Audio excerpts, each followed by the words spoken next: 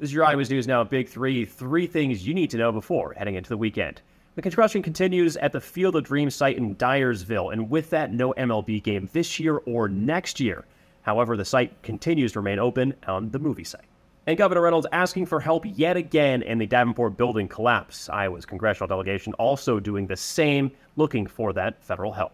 Plenty of events going on this weekend. Farmers markets, the Freedom Festival has a series of events going on as well. And it's going to be pretty toasty to start the weekend with temperatures in the 90s. But then we do have the chance for some showers and storms as we head into Saturday in the evening into early Sunday. Those storms could be on the strong side, and we're still working out the details on timing. So some things to definitely pay attention to. Temperatures do come down a bit on Sunday, but hopefully some much-needed rain comes to the area. Yeah, absolutely. All great stuff. And tune in here on CBS 2 and Fox 28 for all your news and weather after the weekend.